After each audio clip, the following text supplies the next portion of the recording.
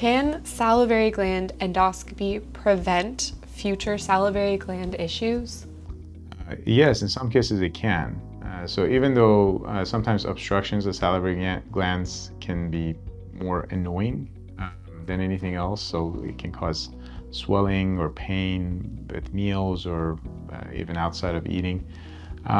There are some cases where salivary gland obstructions can lead to really serious infections, even leading to a hospitalization.